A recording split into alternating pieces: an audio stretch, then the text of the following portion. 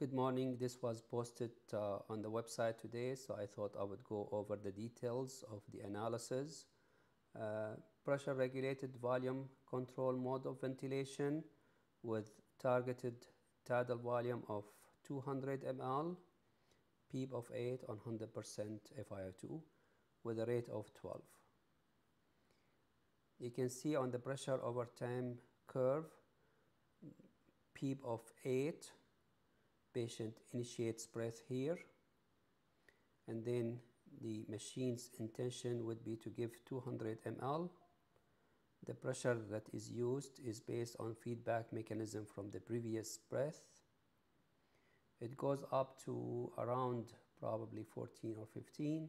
It says 13 here. At the end of inspiration goes down to around 13.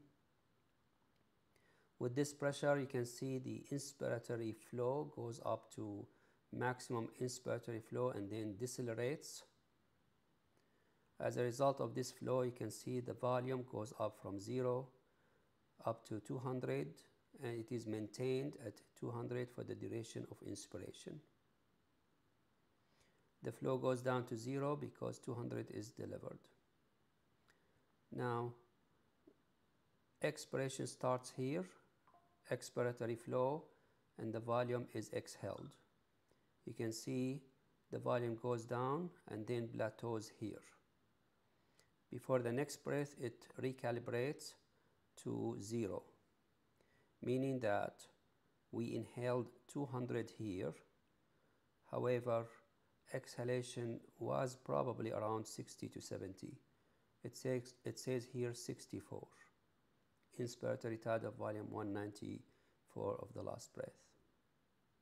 So that indicates that there is leak of around 130 ml. At the same time, take a look here, area under the curve of the flow over time, inspiratory area under the curve, much larger than the expiratory area under the curve.